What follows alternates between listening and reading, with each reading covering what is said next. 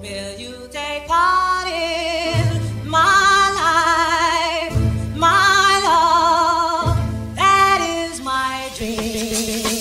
I think what a dream is what you make it. Always try to give, don't ever take it. I think what a dream is what you make it. Always try to give. Moin und schön, dass du wieder eingeschaltet hast. Leute, guckt mal euch an. Ich stehe hier in meiner Angelecke. Sie ist fast leer. Vorbereitungen laufen. Ich fahre am Wochenende nach Hamburg. Freue mich richtig drauf. Wie gesagt, ich fühle mich jedes Mal, wenn ich jetzt hier stehe, so ein bisschen wie beklaut. Wenn ich hier meine Wohnungstür aufmache, alles leer. Aber nein, ich fahre nach Hamburg. Ich freue mich richtig. Es ist ein bisschen was geplant. Ja, und heute fahre ich mit dem Pair. Wir sind schon ein bisschen spät dran. Aber naja, wir hatten Vormittag noch was zu tun. Wir fahren jetzt heute an meine Lieblingsstelle hier ganz in der Nähe. Ja, da war ich mal mit dem Chris, mit dem Oder-Spreeangler schon mal. Da haben wir es mit finnischen Ködern auf die deutschen Räuber versucht. Ja, kann das Video ja gerne mal hier mit in die Infobox verlinken. Könnt ihr euch gerne mal angucken. Hat sogar geklappt. Also mega cool gewesen. Ja, aber heute versuche ich es mit Wobblern und Gummifischen auf Fecht, Barsch, Stöbel, alles was so beißt. Ich habe richtig Bock. Ja, ich hoffe, heute geht was, weil in der letzten Zeit war die Spree nicht so fischreich oder die Fische wollten nicht so. Deswegen, ich bin richtig heiß. Ich hoffe, heute geht was. Piu.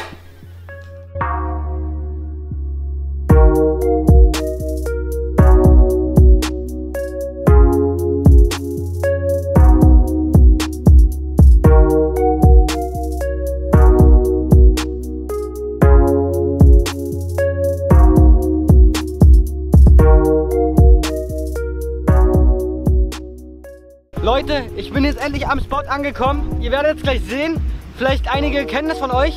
Ich war nämlich hier schon mal mit dem Chris, mit dem Oder-Spreeangler. Wir haben es hier mit finnischen Ködern ja, auf die Räuber versucht. Und es hat auch geklappt. Also ihr könnt euch gerne mal das Video angucken. Ich verlinke das mal in die Infobox. Und heute geht es aber einfach mit Wobbler, Gummifisch auf Barsch, Hecht. Ich bin heiß.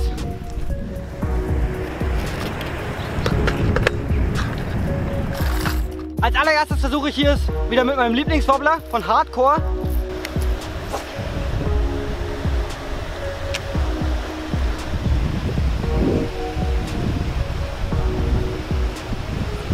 Oh, ich hatte schon eine Attacke. Hier sind ganz viele Weißfische. Auf der Oberfläche, es sind so viele Weißfische unterwegs, Leute. Und es ist mega windig. Uiuiui, es ist windig. Leute, an der Wasseroberfläche sind so viele Brutfische. Es muss hier heute knallen. Aber ich glaube, wir stehen heute auf der falschen Seite. Das ist eigentlich meine Lieblingsseite von hier. Aber heute pfeift der Wind hier voll gegen mich. Aber mal gucken, vielleicht wird er irgendwann noch schwächer. Aber es ist alles voller Brutfische. Alles voll hier. Mega, heute fange ich was.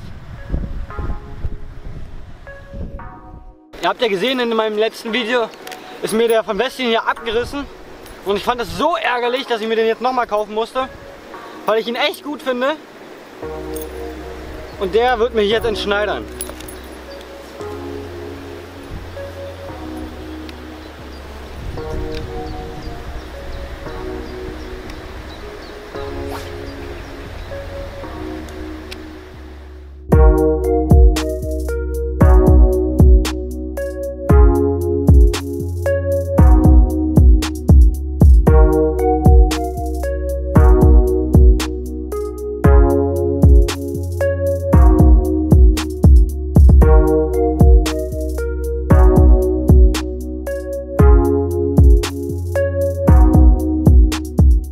So, der hat es jetzt nicht gebracht. Ich werde jetzt einfach nochmal einen Köder wechseln, durchprobieren bis es knallt.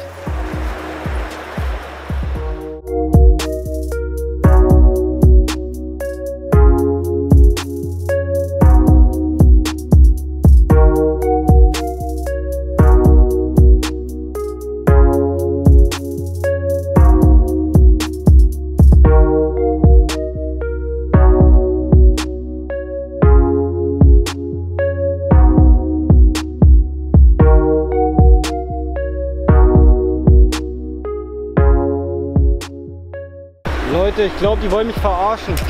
Es raubt hier überall. Ich habe schon 2 richtig fette Hechte springen sehen. Ich habe jetzt hier auch eine Hechte-Core dran, eine Ilex-Wobbler, einen Anaut. Aber irgendwie rauben sie nur, aber wollen nicht hängen bleiben. Ich habe jetzt mal meinen Kumpel Max angerufen. Der hat am Mittwoch nämlich Zeit. Und ein bisschen früher, wir sind ja jetzt heute wieder spät dran, das ist Nachmittag. Also wir sind genau wieder zur Mittagssonne hergekommen. Ist vielleicht nicht wieder ganz so vorteilhaft gewesen. Deswegen, ich habe Max angerufen.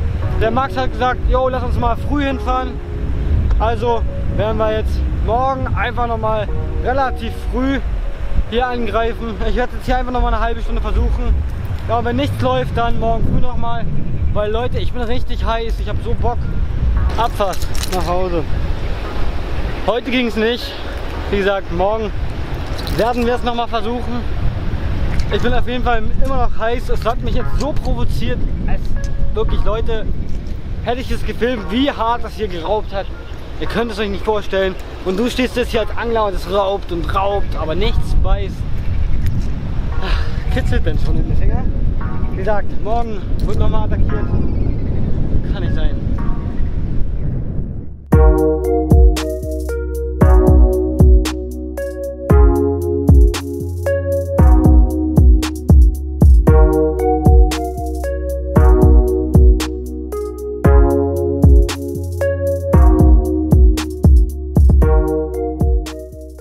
So Leute, also, ich habe ja gesagt, ich war hier schon mal mit dem Chris, mit dem Oder Spreeangler, und wir haben hier damals mit finnischen Ködern versucht, hier unsere einheimischen Räuber zu fangen. Ich werde heute aber mit der Baitcaster versuchen und mit den typischen Ködern, mit Wobbler, Gummifisch.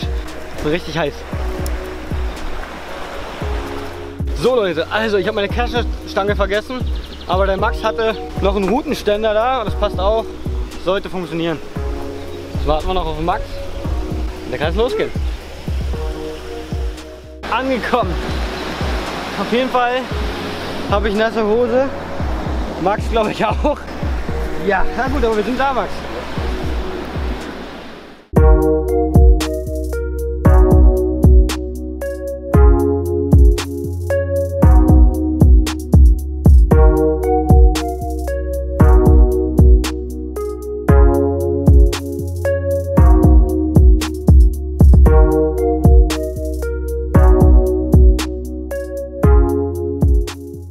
Geil! Entschneidert! Leute! Da ist er!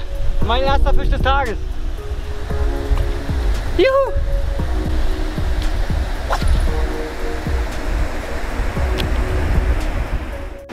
So Leute, ich werde es jetzt mal mit dem Gummifisch versuchen. Habe ich jetzt noch gar nicht versucht. Oh, Barsch! Barsch! Ganz kleiner Barsch, Petri!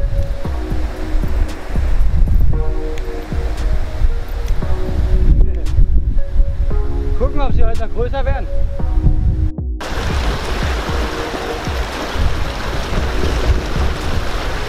Siehst du ihn, Max? Siehst du ihn? Ja, schon lösen. Sehen wir das nicht, Aber keine sind schön.